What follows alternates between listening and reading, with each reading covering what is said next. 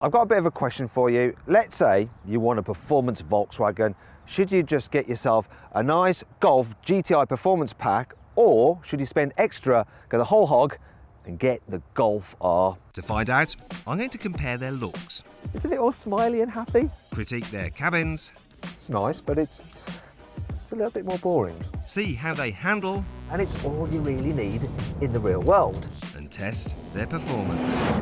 Blimey, yeah, there we go, that's enough. But first, let's talk money. The Golf GTI Performance Pack starts from around £29,000, whereas the Golf R starts from just over £32,000.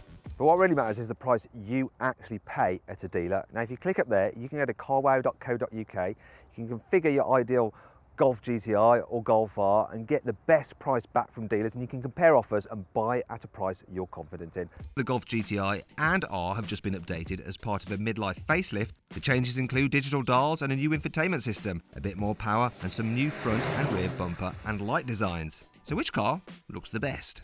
So there's various elements of each car which I prefer. For instance, I prefer the badge of the GTI, basically because it's just been around longer, it's got more heritage. I also like this red bar, the way it goes into the headlamps. I mean, it really stands out, and the honeycomb effect there, I think that's a nice touch. Whereas on the Golf R, you've got these slats and this silver bar, which is not so prominent. However, I prefer the lower part of the bumper. The slats work better down here, and it's got a downturn mouth. It just makes it look more aggressive. It's like it's snarling. Whereas the GTI, if you look at it with the honeycomb effect and the upturned mouth, it's a bit more smiley and happy. Also, the R has this extra air intake there for the radiators. And so from the front, I think I prefer the Golf R, but not by much. Down the sides, they're pretty blooming similar. The only difference is, of course, the wheels. On these particular cars, I prefer the wheels on the GTI. Also, the GTI Performance Pack has red brake calipers, whereas the R has silvery calipers. And they just don't stand out as much. Round the back, now this is an easy one. The reason I prefer the Golf R is because that has 4 tailpipes, that has 2. It's as simple as that. However, let's not forget that with hot hatches, fun, not style, is what matters most. So which of these cars has the superior dynamics? The great thing about the Golf GTI is that it's a performance car with very few compromises.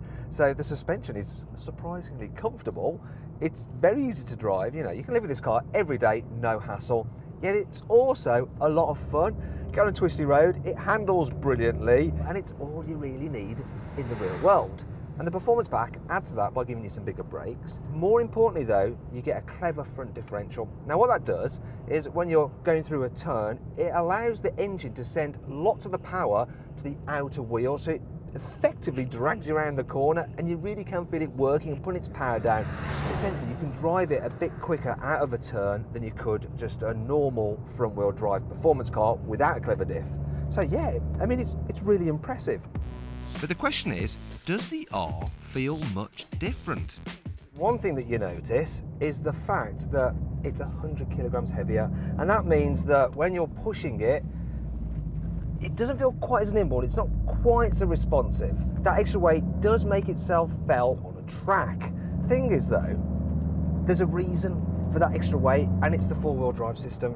Now, this makes a massive difference. So you're driving along, you're going into a turn, you want to get the power down. That GTI with the Performance Pack does a great job for a front-wheel drive car. But while this R is front-wheel drive most of the time, when you need it will send power to the rear wheels, and that just lets you slingshot out of corners much quicker. You really notice it. Another thing to note about the Golf R is that you can get it with some choice upgrades that you can't get on the GTI Performance. For instance, you can get sticky cup tyres, which this car has. You can have upgraded lightweight brakes from the Club Sport S, which this car has. You can have the top speed de-restricted to 165 miles an hour. Another thing this car has is an upgraded titanium Akrapovic, or is that Akrapovic? You tell me in the comments box below. Exhaust, and it just... well, it sounds better. Also, it's 7 kilos lighter than the normal exhaust, so it saves a bit of weight. And really, while the R is heavier than the GTI, on the road, this matters less than on the track. While the all-wheel drive system makes it easy to drive quicker on an unfamiliar or slippery road. However, there is one area where the GTI feels more special. I really like the inside of the GTI because it gets red accents, and that really helps lift the otherwise conservative Golf cabin. There's red accents on the dials, here on the seat as well, and this one's got honeycomb pattern, which is mimicked up here on the dash and obviously matches the honeycomb on the front grille. People who remember the GTI of old, that car obviously came with tartan seats, and you can get tartan seats with this car as well. Another thing that you get with the GTI, of course, is the GTI badging here. You also get it on the vehicle status. Look, it's a GTI, it's not a normal Golf. It's a nice touch. You'd think the more you pay, the more special the Golf would feel inside, but not so. The inside of the Golf R is strangely more subdued than that of the GTI, even though this is the range-topping car.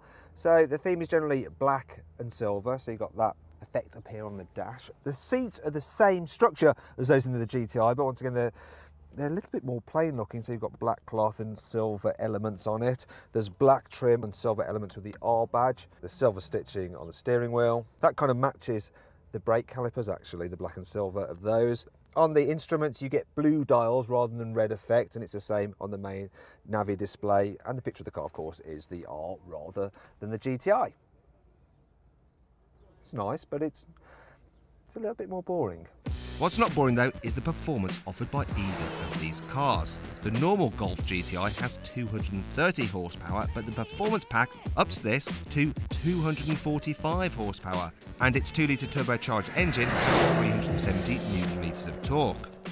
The only thing is though that, well, we've kind of been sport of late with performance from hot hatches, so it's quick, it's a quick car, it goes well, but it doesn't exactly blow your socks off. Now, I'm not sure whether that's just because I'm so used to much quicker cars these days, or because it's not all that fast. I think we need to find out. This GTI Performance Pack is supposed to do 0 to 60 in 6.2 seconds, but I'm going to see what it really does. So I've got my data logging equipment up there, got the car in its sportiest setting. There we go. I'm just going to floor the brake, hold it, floor the throttle, engage launch control. Let's go. Ooh, little bit of traction problem there because it's front wheel drive. And we're going pretty quickly. I think that's easily 60, yes, there we go. Typical Volkswagen with its performance stats. 0 to 60, 5.7 seconds. You've got to be pleased with that. Right, I'm going to see what this engine's pulling power is like now. So I'm going to hold it in manual mode in 4th gear and then just floor it. It's going to stay in 4th and it's just going to pull. And I'm going to measure the performance between 30 and 50 miles an hour and 50 and 70.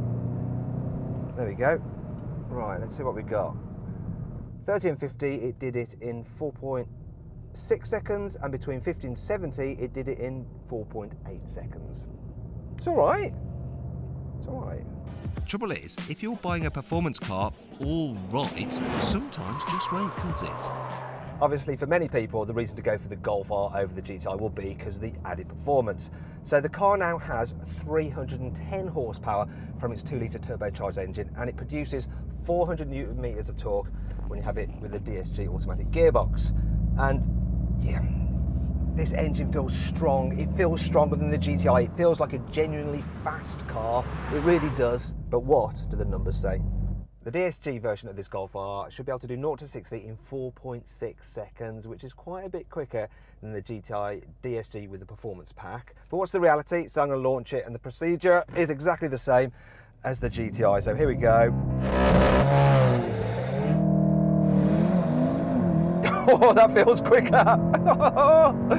Blimey, yeah, there we go. That's fast enough. What's it done? What has it done? 0 to 60.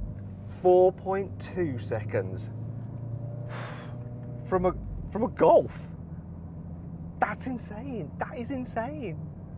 Now let's see what the Golf R does in terms of in-gear roll-on in 4th. So from 30 to 50 and 50 to 70.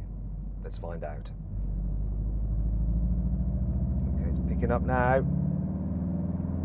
Now it's really starting to motor. Wow. Okay, that's enough. That felt faster. Definitely felt faster again. You notice it. Okay, 30 to 50, 3.7 seconds, but this is interesting. 50 to 70 is just 3.5 seconds. That's a big difference. this engine is wicked. Just so you know, my data logger is working in miles per hour, whereas these car speedos are showing kilometers an hour. All right, got that? Good.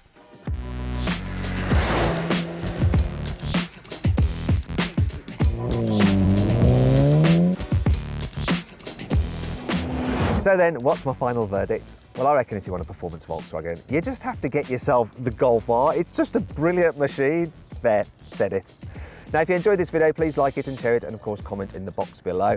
Click up there to subscribe to our channel, over there to watch my full in-depth review of the normal Volkswagen Golf, or over there for my vlog on the GTE and Golf E versions.